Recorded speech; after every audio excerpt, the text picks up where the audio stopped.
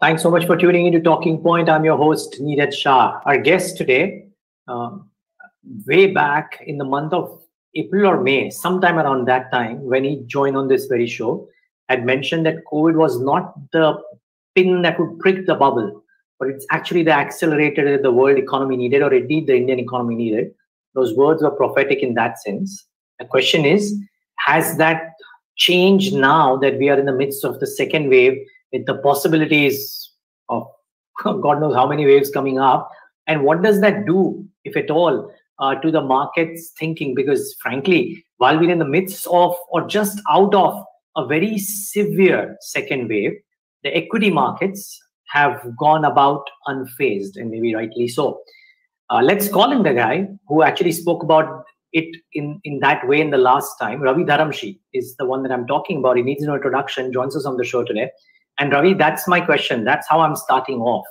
While those words turned out to be true, and I hope everything is fine, by the way, with you and family, what is your sense right now about what kind of issues or what kind of opportunities can this health scare around India create for the investing fraternity? Yeah. Thank you, Niraj. Thank you so much for having me on the show. Yes, at the outset, let me wish you, your family, and your viewers and your family safety, and hope they are in the pink of health. We are in the midst of a human tragedy, so talking about economy and market sounds a little bit out of touch and inhuman, but such is life, and markets being the discounting mechanism that they are of future cash flows, they don't have a human or an emotional side to it. So taking that into account, let's go right to your question. So I think as we spoke last time, clearly COVID was an accelerator of trends and not the needle that pricked the bubble. But second wave of COVID is even less so. And the reason I am saying this is because when the first time around it happened in the month of February, we were completely taken by surprise. And I'm talking about surprise from the market's point of view. I'm not talking about actually everybody was surprised, whether it was the government or any healthcare worker. Everybody was taken by surprise, had no idea what to expect. It was a complete lockdown versus what is happening right now is maybe partial and local. There was no vaccine in sight at that point of time. Today, there are 8-10 options of vaccines available. Yes, there are supply constraints, but it is not like it is going to remain like this forever. In a couple of months' time, even the vaccine situation will ease. Also, besides the vaccine, there are other drugs and other tools that will be available soon enough in this battle against COVID. So, and the second level thinking that was missing during the first wave was that the central banks and the governments will provide a safety net, a stimulus to get the economy moving. So first wave was totally unexpected, immeasurable, and no idea how long the duration it would be. The second wave, on the other hand, is expected, it's measurable, and we have some idea of how long this will last. So the impact on the markets incrementally reduces to that extent. And in fact, I will go a step further to say that there will be no third wave. Now, I'm not saying that the virus is going away. What I'm saying is, from markets' point of view, there will not be a third wave, so to say. Obviously, the healthcare infrastructure needs to prepare for the worst, and but that does not mean that the economic impact of that will happen. I think incrementally, I mean, the same example I'll give the last time I gave. Brexit in 2014 was a big issue. By the time it happened in 2019, actually, the Brexit was far less of an issue, and market did not even think twice about it. So that's exactly what is going to happen. And if at all there is a third wave, in fact, medically, I believe even the third wave can become less likely, as there is a very promising drug that is on the line that can actually take care of the pandemic. Fill us in. You are a pharma expert. Just very quickly, what is this drug that you are referring to? Yeah, so I think there's a drug called Molnupiravir. It is being talked about as the Natco is one of the few ones, but it has not had a tie-up with Merck, which is the innovator. So there are other 5 companies that have signed a licensing pact with Merck. But the point being that this drug molnupiravir is an orally administered drug as against remdesivir, and it is known to remove the infectiousness and disease from the phase 2 clinical trials done by 100% by the day 5. And it is not a drug that is very difficult to manufacture. All we need is scalability. So if you can identify a person with COVID early in the stage, then a simple drug therapy, a 5-day course of taking 2 pills per day can cure you of COVID. And this, I am hoping that Government of India approves this drug, and the phase 3 trials data is encouraging enough, just like phase 2. Phase 2 was conducted on ferrets, and ferrets have the same lung structure that humans have. So there is a high hope that this drug will eventually see the light of the day, and it will be very effective on non-hospitalized COVID patients. So if that were to happen, so now to give you an example, if one person in your family gets infected, all the rest of them can take that particular drug as well to prevent the infectiousness. One person got contracted, he will be cured in 5 days, while others might not get infected at all. So this is one more weapon in our armory to deal with this virus, along with vaccines and many other things.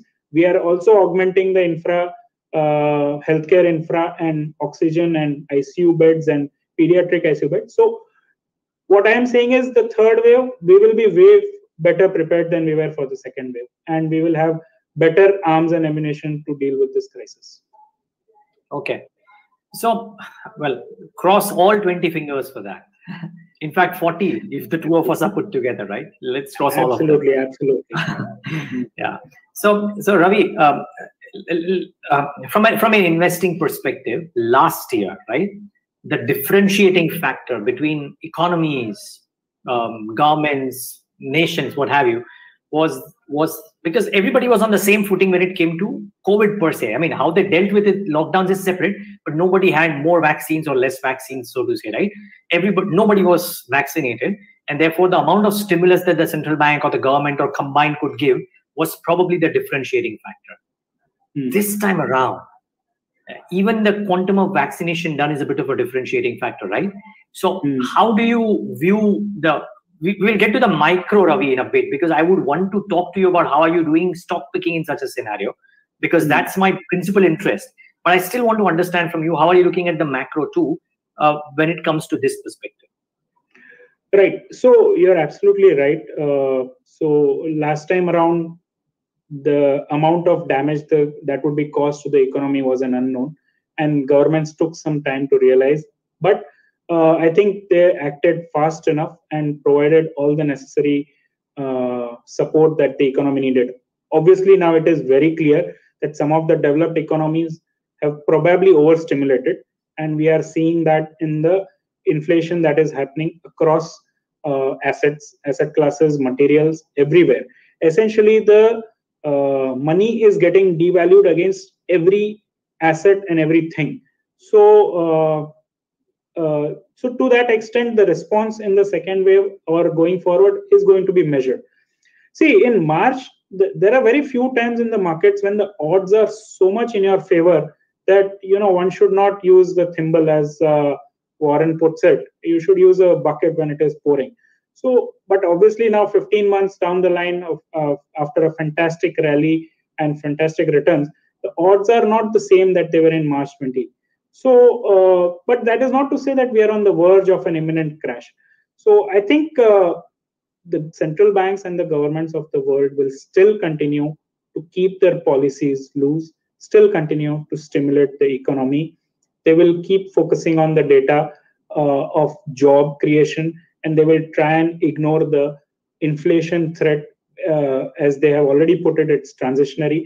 Now, I have no way of saying that whether this is transitionary or not. But my job is to look at what Fed is doing, and what Fed is, or for that matter, any other central bank is doing, is looking through this inflation. So I will keep looking out for danger signals from bond markets if there are any. But even after such huge stimulus in round one, where we are already touching the World War II kind of proportions, the bond yields world over have barely reached the pre-pandemic level, or in fact, some of them are still in the negative territory. So I don't see panic everywhere, especially in the bond market. So I feel if the inflation was to manifest itself, it will first get reflected in the bond markets, and then equity markets will react to it. At this point of time, I don't think bond markets are reacting to it as well. So just to sum it up, 2013 to 19 was a cleanup phase. We were kind of stuck in this vicious cycle where the economy was just not reviving. One after the other, even the steps taken to reform the economy were turning out to have a negative short-term impact, whether it was demonetization or GST or RERA, IBC. All these steps were having a negative short-term impact on the economy. Now, those short-term negative impacts are out. Corporate India is deleveraged like I don't think it has ever been in the past, at least last 3 decades. So, loose monetary policies, delevered India Inc., and corporate tax cut, and growing profitability. The corporate profit to GDP, which fell to below 1%, is now rising since last 3 quarters, and it is slated to go higher. In that kind of a scenario, one has no choice but to stay bullish from a medium-term point of view. But having said that, the odds are not the same they were in March. One cannot rule out a 6-month kind of a correction consolidation, and whether it is a rotating one or it happens across the market remains to be seen. Yeah. So just one quick follow-up, Ravi. The first Alpha Moguls that you did with us, you had mentioned that you'd use the term we, but essentially speaking about you and your breed. You're so focused on stock picking and money making that at times you lose sight of the macro. And it's when the macro comes and slaps us hard is when we realize that, oh my God, this should have been paid heed to. You don't foresee such an issue as things stand right now. Valuation-wise also. I absolutely agree to that point. Yes, we still have one eye on the macros as well as the valuation, but I don't think it is panic quarters yet. And one should still be focused on stock picking. So I think markets were behind the curve in anticipating the kind of profit growth that was on the horizon. I mean, you can see from so for last 8 years, the earnings estimate were constantly being, we were getting disappointed, and the earnings estimate were hardly being met. For the last 3 quarters, the surprise on the earnings estimate is so huge that it has never been such a big surprise in the estimate. So clearly, market was behind the curve in estimating the profits, and those profits are now coming through. The fundamentals still remain strong. Probably, market might have moved now a step ahead of the fundamentals, but there is nothing to say that fundamentals are going to turn for the worse, or that markets are so far ahead that there is a kind of a capital destruction kind of risk on the horizon. And the biggest factor I'm again pointing out, India Inc. is deleveraged. The utilization levels are yet to reach a level from where they start announcing huge capex. The economic cycle, once put into motion, it is difficult to pull it back. I mean, if this profit cycle continues for another 2-3 quarters, you will see spate of announcements from across sectors on capital expansion, and that will be the sign. The corporates need that 6-8 quarters of profitability under their belt before they start announcing expansion, and we can see that in a couple of quarters, but it will happen across many more sectors. Just to add to that, this government's policy of PLI, the production linked incentive scheme, I think is just providing one of the best environment there has been for a corporate. Not only are we restricting imports, we are also providing support domestically to achieve scale. Now, this is, as Nilkant Mishra has already pointed out, this has never been the case. We have always incentivized remaining subscale. This is the first time that companies are being incentivized to achieve scale. to become globally competitive. So this will have its impact. Today, 2-3 sectors are off the track, but in due course, about 12 to 15 sectors will be in the same race, and there will be champions emerging out of each of those sectors over the next 5 years. Yeah, that'll be beautiful to see, frankly. I mean, and plus the fact that it's production linked. So it's not that you're giving an incentive for setting up a factory and then you don't, I mean, then the person is not accountable. You're taking the benefit, you produce, you give employment. All of that is just fabulous. Let's see how it works. It's working well for the mobile phones thus far. So Ravi, therefore my question is, how are you, if you're not worried about a macro scare, or you don't believe that valuations have turned so out of whack that it should worry you, my question to you then therefore is, how are you playing, if I can use that term, your portfolio currently? Is the portfolio currently tilted towards the tried and tested, beautiful names but maybe with rich valuations, or are you going for value? Because traditionally you are a value investor as much as I know you. And within that too, are you going for the unlocked trade now that we've been in about a month and a half of lockdown, and we might very soon be out of that? And that is where actually there are bombed out valuations, if you will. So what's the current portfolio or stock picking strategy? Right. So just to put a little bit nuance to the outright bullishness that seemed to be coming out of the conversation, I am not saying that there are risks at this point of time, and the risks are more of you overestimating or extrapolating the current trends into the future, or you taking a bet on a company that, it is not everybody's cup of tea to scale up. So there will be few winners. Not everybody is going to remain a permanently good investment. So you need to be very careful about the stocks that you pick going forward. Having said that, because the profit cycle is improving, corporate profit to GDP, which went below 1% in March of 20, is now probably between 2 and 3%, and is likely to rise to 5 to 6% and probably exceed the previous high of 7% in 2000 that was made in 2008. It will exceed in the next 4-5 years. So when the profit cycle is rising, it so happens that the pie expands, as well as the number of sectors that are participating in it also expand. So the opportunity from that point of view is expanding.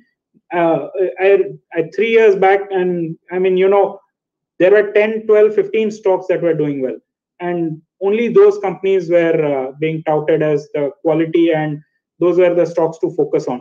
But now you can see if the number of companies that are reporting fantastic results is probably run into hundreds, if not, almost like 200-300 companies would have given fantastic results. And the absolute valuation was very, very cheap. So the opportunities are there, but the risks also are there in terms of you have to be really correct in your stock picking. It is not that you go and blindly place a bet on the last company that is yet to perform in the sector and suddenly that will start doing well.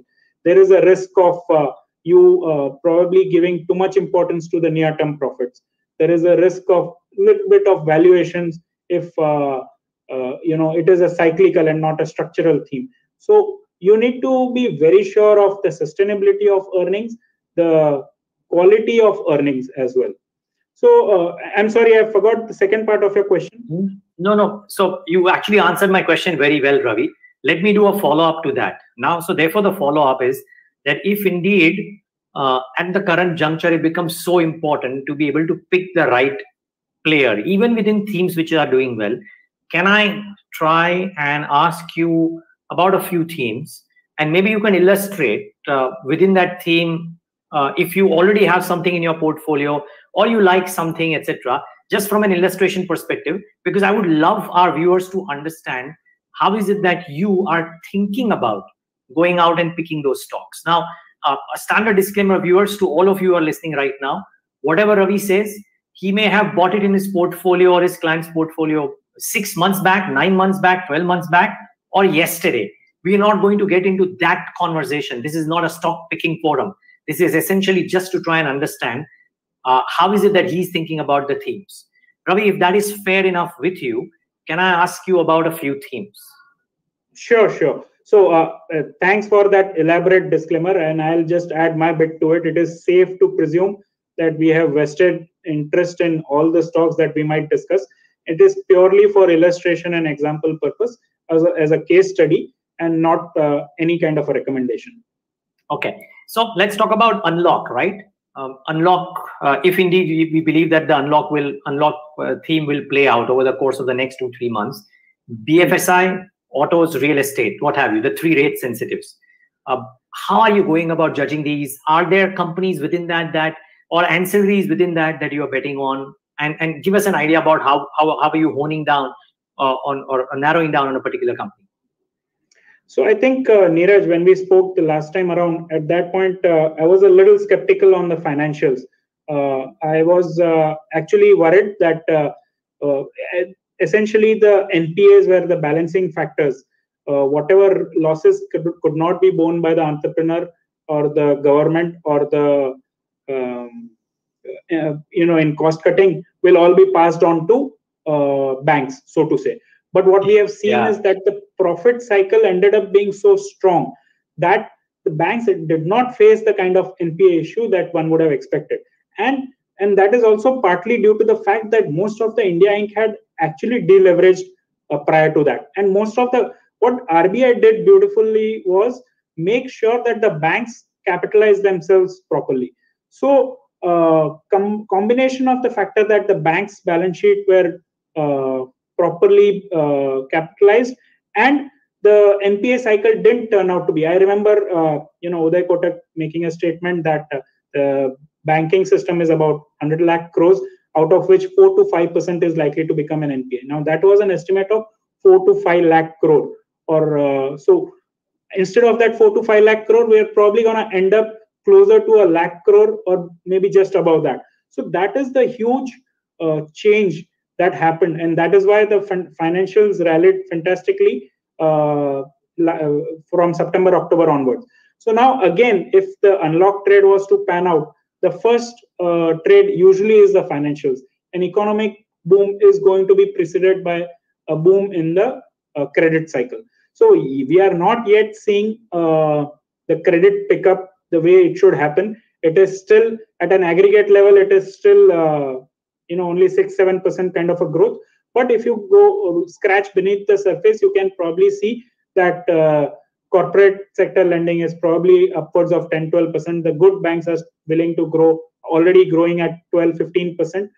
So that tells you that the corporate lending cycle is coming back. And I believe financials would be a good way to play the unlock trade. And it ties in very, very well with the first point that I made, that I don't think we are going to witness a third wave. So if that is the case, and in 6 to 9 months' time, we are going to have a fully functioning economy, I think markets will be willing to see through the next 3 to 4 months of difficulty and discomfort and start focusing on what happens when the economy opens up. So I would definitely prefer financials to play the opening up. There are other businesses like restaurant, tourism, and travel. Those are all the most impacted sector, but there are not too many plays available on in our markets to start betting on those. So I think the best proxy for the economy rebound remains financials. Okay. What about real estate? How does one do that? Because that's a sector that has got tremendous, how do I say, impetus from the government as well, right? Not only is RERA out there and maybe hopefully effective, but the stamp duty cuts, etc., and all of that. So do you play pure play real estate or do you play ancillaries? And I believe you probably have some ancillaries in your portfolio as well. So can you tell us a bit about how are you going about analyzing this? Right. So yeah, thanks for pointing that out. Real estate is definitely something that we are bullish on. But our reason for bullishness is not purely, so to say, opening up of the economy. There are many things that have happened in this particular sector. So this sector went through a GST demonetization, RERA, IL&FS crisis, and then add to that COVID. So there have been like one crisis per year in the last 5 years for this sector. And if a company has managed to survive all of those, then that speaks volumes about that particular company. The consolidation in this particular sector is the highest amongst most sectors. I think the competition is reduced to the extent of bottom 50-60% of the market, the competitors being wiped out. And you can see that in the new launches that are happening. Even though there is stimulus being given by state government as well as central government to revive the real estate sector, the new launches are being announced by very, very few players. There is still a lot of inventory left that remains to be absorbed. But I believe if this current pace of absorption sustains, then in 18 to 24 months' time, I think we'll have a new boom in real estate also pending. And usually, stock markets tend to lead the real estate boom. But real estate boom tends to stay longer than the stock market boom.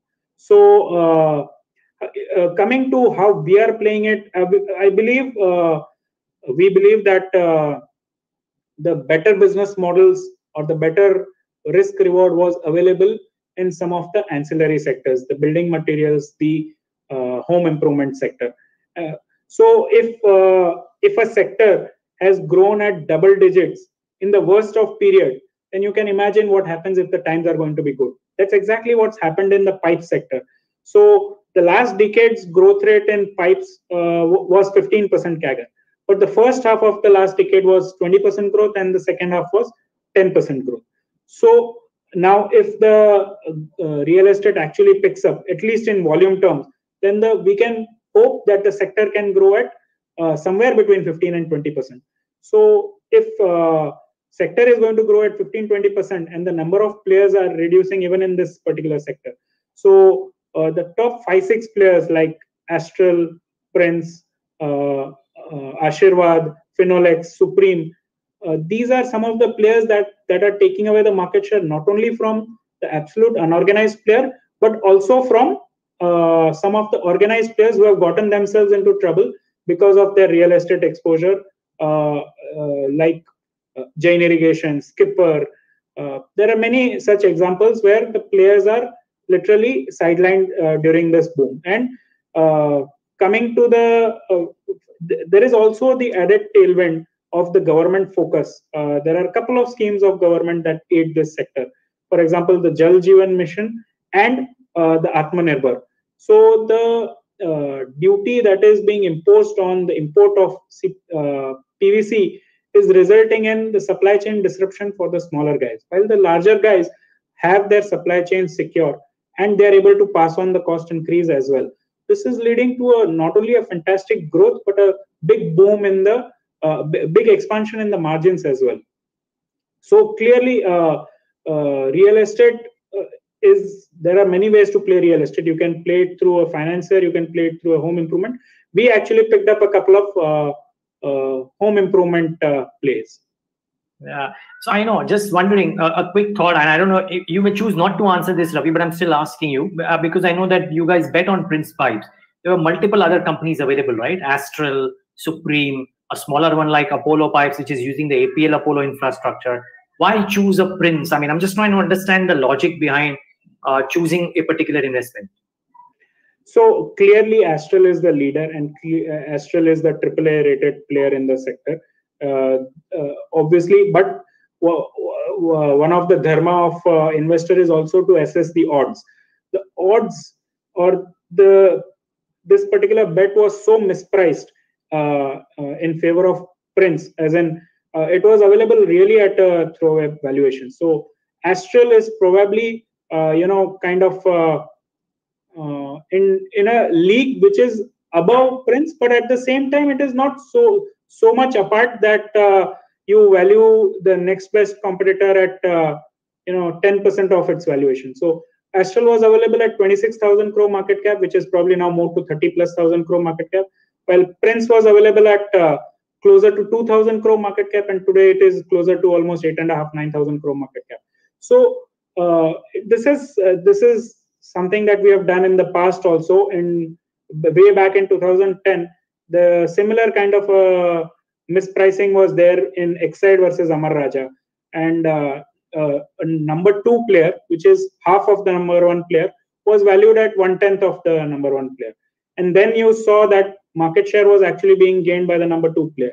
So in this case also, Prince is actually quite beautifully positioned because they did the IPO at the right time, where they deleveraged themselves and they put up the capacity. It is one of the only players that is going to have the benefit of expanded capacity over the next 12 months. Also, the fact that Lubrizol tied up with them gave that added booster and benefit in terms of branding, in terms of supply chain security, in terms of improving their product mix towards CPVC. So in this pipe sector, essentially what you're trying to bet on is the CPVC, where Astral has the superior product mix.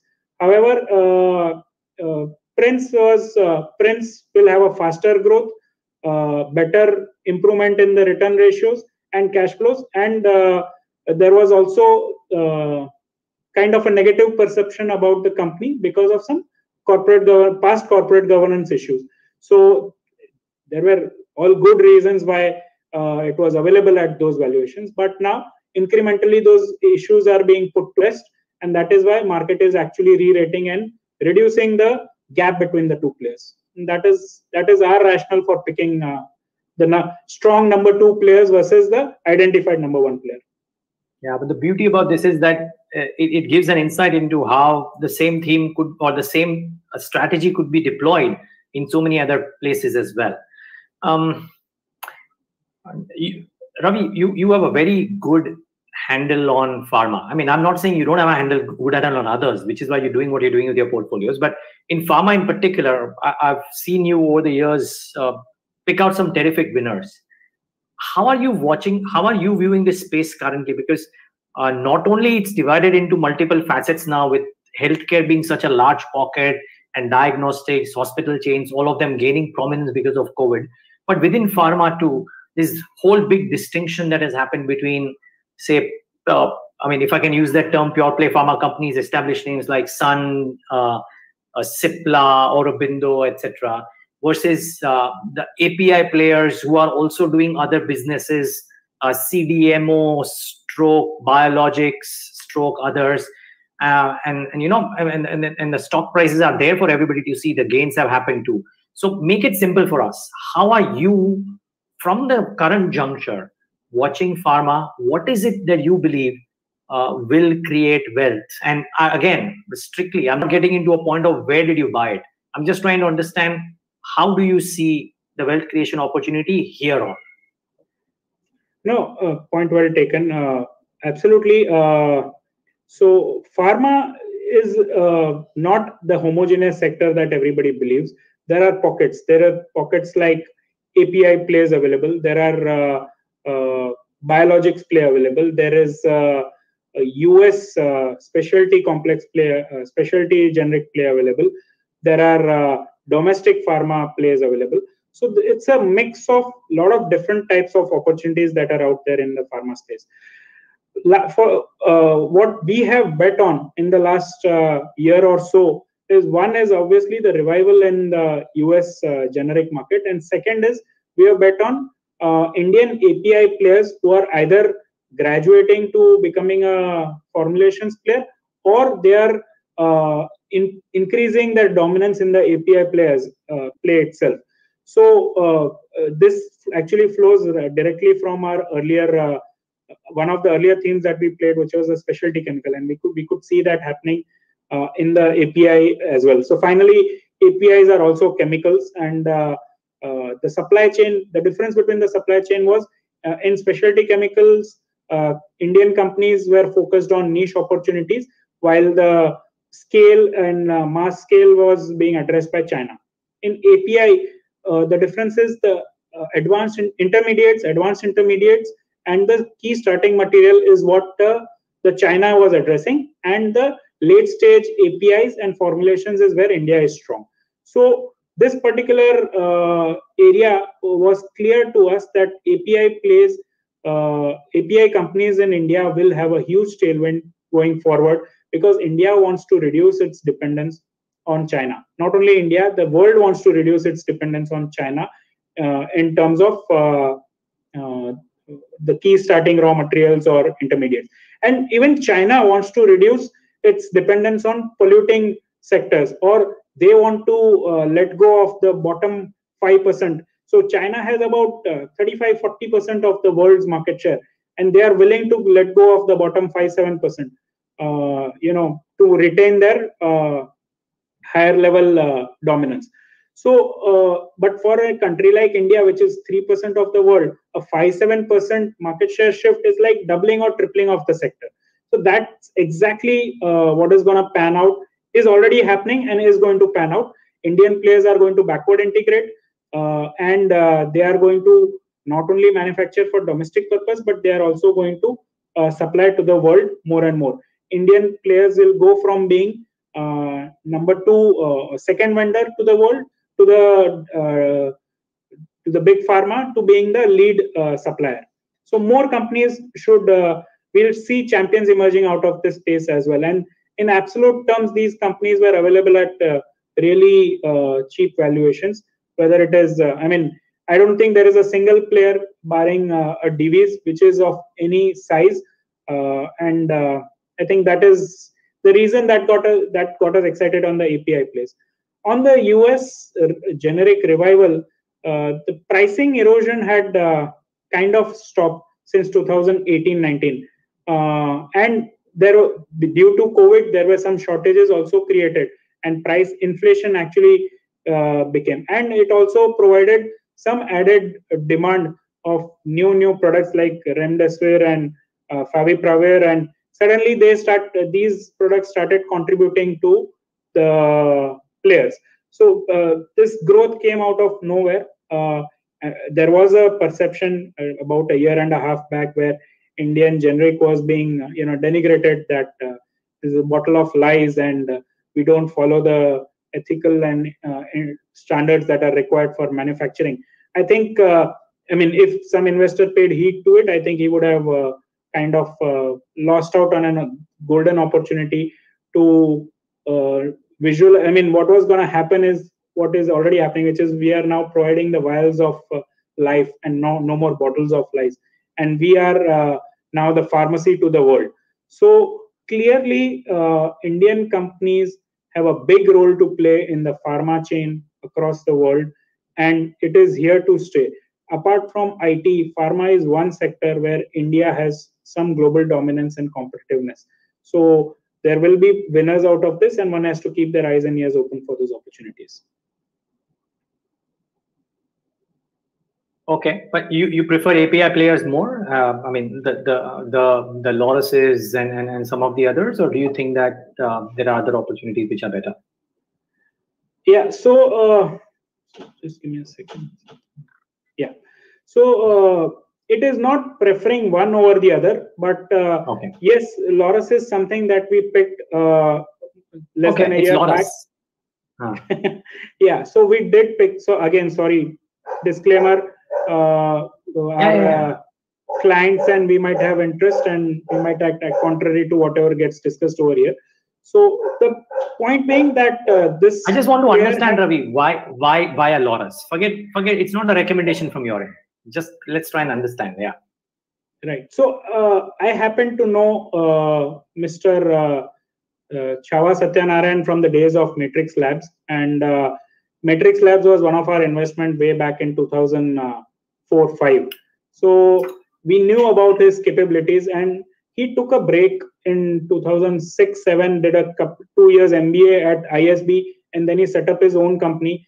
We had been tracking his progress as a company. There were private equity players who had funded him, and yes, he had leveraged himself personally and the company to achieve the scale that he has today. So now, see, the problem most of the people had with Laurus was the excess leverage, and at that point of time, the capacities stayed unutilized, and they were carrying a lot of OPEX, which was actually understating the profits and the profitability. So once it became clear that the capex and the debt had peaked, and the COVID provided the impetus for that extra boost, there was one particular drug, DTG, dolutegravir, in antiretrovirals, which was becoming the standard of therapy in AIDS, and it was replacing an old product of theirs. So the kind of adoption and the kind of pricing that they got in this particular product, gave them this fantastic boost in profitability in the last few quarters. Having said that, that is not the only engine that they have. Now they have built in other engines as well.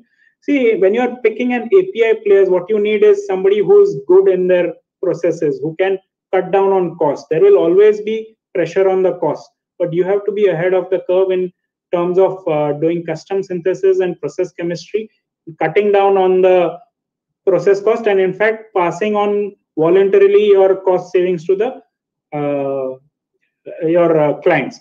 So why does so if I were to give an example of Divi's has complete dominance in the 5-6 molecules that they have. Nobody can match their pricing.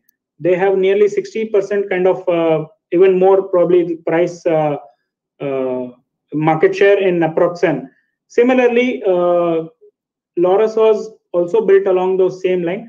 The kind of cost structure that they have and the kind of cost savings that they do for the client is leading to them having 30, 40, 50% kind of market share in huge molecules in volume terms. So what you need when you're picking an API player is the ability of the player to demonstrate their, that they can dominate a particular market. So that is what excited us, and markets were worried about the leverage, and we were sure that all they need is one good year and the leverage will be down to a very manageable level. And it also provided us with an added confidence that the promoter himself had leveraged to buy his own stock. So that gave you a lot of things, that he truly believed in his own company and the opportunity. And we still don't know how this story will evolve. Today they are still dominated by APIs and antiretrovirals, but tomorrow the story could be biologics. It could be 2-3 years away, but it is he's already demonstrated that he can scale up. He can scale up the business, and I think that is a trait that I would look for in companies where you believe that small company is going to become really big. I think Laurus has demonstrated that. Okay, so maybe viewers try and go around looking at businesses and entrepreneurs who can do that, and of course within that right space. Ravi, final couple of things, and no conversation about pharma can be over without talking about the ancillaries, right? And now we hear a lot of companies trying to speak about pharma grade supplies, and it's said with pride, and it's almost spoken about in a way that it gives that company a slight edge, some pricing power, some specialty status. It's happened in chemicals, as you and I both know, but GM Fodler speaks very proudly about it, about pharma and chemical grade supplies. The other day we were talking to Raj Industries, and you must be knowing because it's one of your portfolio companies, but they are talking about supplying in a big way to the pharma space as well. How do you look at the ancillary space? It's a very wide bucket. What do you like here? Anything present in your portfolio that you can talk about? How did you go about and sure. So buy that? I mean, again, a disclaimer that it's a stock that we own, and it's been fantastic. Which one? Which one is this? Praj Industries is one stock that we own. However, we do not look at this company through the lens of pharma ancillary, so to say. I think there are many engines. See, this particular company, again, I have a history with this particular company since the earlier cycle. When I used to work at Rare Enterprises, and Rakesh ji had invested in Praj. At that point of time, we had this ethanol cycle, and there was a huge debate of food versus fuel. And at that point of time, crude had gone to $200, and then it collapsed, and it looked like that ethanol story was done and dusted and buried. But what this company did, it pivoted from being an ethanol company to focusing entirely on R&D on sustainable materials. So it has many R&D projects running, whether it is bioplastics, whether it is marine biologics, whether it is high purity grade pharma intermediates, or for that matter ethanol, or compressed biogas. So this company spent the better part of the last 10 years spending nearly 40% of their profit on R&D. That just shows you that most people confuse this as an ethanol play, as a play on sugar cycle, or as a play on equipment being the shovel seller in the ethanol opportunity. But this is a company that has an R&D DNA of an R&D company. So I have no way of telling you which products will succeed and to what extent. But all I can tell you is that they have seeded a lot of possibilities, and which possibilities eventually do materialize and to what extent remains to be seen. But even at this point of time, if we just focus on ethanol and compressed biogas as the two opportunities that are likely to materialize over the horizon of 3-4 years, then the stock was available at, again, sub 2,000 crore kind of a market cap. So and again, I mean, what we are going to witness is that at least 20,000 crore kind of opportunity is going to be panning out in the next 2 to 3 years. I don't know what kind of market share Raj will eventually end up getting, but that is the kind of addressable opportunity for them. Once you have identified an opportunity that is so large and a company that is barely 2,000 crores in size addressing that opportunity, then you have to give it a long runway. You bet on it and see how things pan out. Things are panning out better than expected for us at this point of time. But again, very exciting times. The kind of product, and I think last week there was one particular announcement where they spoke about making bitumen from sustainable material. So again, essentially, this company is doing a lot of good for the world. So you want them to succeed. It is truly a sustainable company in that sense. Yeah, that's true. And I think the analogy is great, that if the market cap is so low and if they have a large addressable opportunity, then that's great. But just before we wrap up, Ravi, my final question would be this, that still I'm trying to understand that what about the pockets which are addressing the complex ecosystem? So I call pharmaceuticals a bit of a complex ecosystem because it's irreplaceable, very critical. And there are places and companies which are contributing to that. There are companies, for example, I mean, we are a digitally connected world, and there are companies which are servicing that side of the bucket. And I'm not talking about traditional IT services, but new. So whatever within that, pharma, IT, telecom, what have you. But what about the servicing companies or companies which are not in the principal business, but doing this? How do you go and pick out winners and losers there? So clearly there is a dearth of opportunities in the digitization space that you're talking about. But digitization as a theme is here to stay. And today, here we are doing this interview over the Zoom call. I don't think 18 months back we could imagine that. And all the businesses, and I said in the second wave, the businesses are doing just fine. Supply chains are not disrupted. Again, it is a large part due to the fact that business can be conducted over mobile and Zoom calls, and the physical and the logistics part is reduced to the bare minimum. So digitization theme was already present even prior to COVID hitting. But what COVID did is it accelerated it. What Satya Nadella said is essentially whatever was to happen in next 2 years got done in next 3 months, or what is going to happen in the next 20 years is probably going to be bunched up in the next 2 to 4 years. So and the beauty of the business models around the digitization is that they are low capital. Their capital requirement is low. It is a transaction-based fractional transaction-based business model. So for example, one of the player that we own in the CPaaS place, which is communication platform as a service, is Route Mobile, and they are for every transaction that you do online, whenever there is a two-factor authentication, or whenever there is some kind of a communication from a business to you on WhatsApp or SMS, there is a third-party platform involved in sending you that message, and they are getting paid 10 paise to 1 rupee, depending on what service and what kind of technology that they are using. And there are billions and billions of transactions happening. This is the kind of quasi play that you would have for companies like Amazon, Google, WhatsApp, or Microsoft. All these companies are growing digitally, and their target opportunity is 7 billion people. They are not thinking in terms of geography, and these guys are kind of attached to that particular company's growth. So they don't have the time, or they don't have the competency to go and deal with 200, 300 telco providers worldwide, and negotiate a price and provide or create their own platform. So that's why this third party vendors of platform service providers exist today, and it's a space that is growing very, very fast. And we have seen this story play out in US, whether it is software as a service, or for that matter, so many other as a service model are there.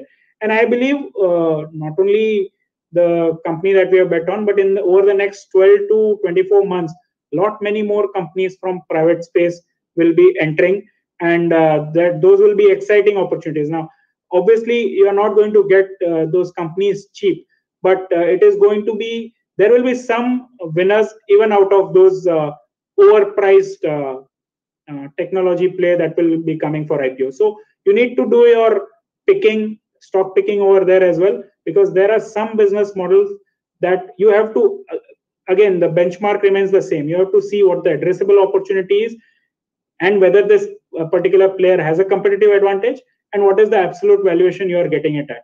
And if you see that the risk reward is still in favor, then it would be a good time to go ahead and bet on these business models. Just final question, Ravi. And since you mentioned risk reward, I think it's pertinent. I'm sure you also want to talk about this. Is that when the valuations would have been very attractive for some of these names, when you might have picked them? I have no idea about that. But how do you decide when to sell, or when will you decide when to sell these? Would it be a factor of valuations having become more very, very expensive because of the run-up that has happened? Or is it something around the management not executing well? I know it could be a combination of a lot of factors, but what would be the single biggest factor? Because in most of these companies that you've spoken about, or maybe some of your other peers would have bought in, the run-up at times has been very, very swift, as was the case in Praj last month, as was the case in Root Mobile maybe earlier in the year, or was the case with Lotus Labs for the last 12 months. So how do you decide when to get out of these companies? No, I think that is a very, very pertinent question, and that is something that we struggle with on a daily basis as well. So, but one thing is very clear. See, do not get swayed by the current PE multiple. A lot of people, it's not like we are not paying heed to it. For a company, let's say like Root Mobile, it's probably trading at a multiple upwards of 50. But if the growth, last year's growth was 54, 55%, and if the next year's growth is anywhere close to that, then you will see that these multiples are not going to contract in a hurry, as long as the growth sustains. Now, it is always a difficult call that how long is this growth going to sustain, and when it is going to taper off. So the model or the framework that we use is that we keep comparing the opportunity from a rolling 3 to 5 year point of view with the valuation that it is being trading at, absolute market cap valuation that it is trading at. So, for example, if the global CPaaS opportunity is a $60 billion opportunity, and it is growing at 30%, and this particular player is available at $1.5 billion, and there is a possibility that they can be in the top 10 service provider of the world, I think there is still a large scope available. Now, this large scope needs to be proven by them delivering on the growth front every now and then. The growth can be organic as well as inorganic. So they have the balance sheet. In fact, they have a stated intent of going out and acquiring new technologies, acquiring clients in new geographies. So the space remains large, and this company can still remain large. So getting scared by the current valuations, current earnings multiple will probably be a disservice, and one should stay focused on a 3 to 5 year rolling absolute opportunity size. I hope that answers your question. It does, Ravi. And in fact, in this whole show, there is as much as we've used examples to explain the points. I think some of the investing philosophies have turned out really well. So thank you for that. I wish you a lot of success and safe health, Ravi, to you and your team and everybody around. And thank you so much for joining in today and giving us some of the thoughts about how you're structuring your portfolio. Great. Thank you so much. Thanks, Niraj. And the pleasure was ours, Ravi. And viewers, thanks for tuning into this edition of The Talking Point.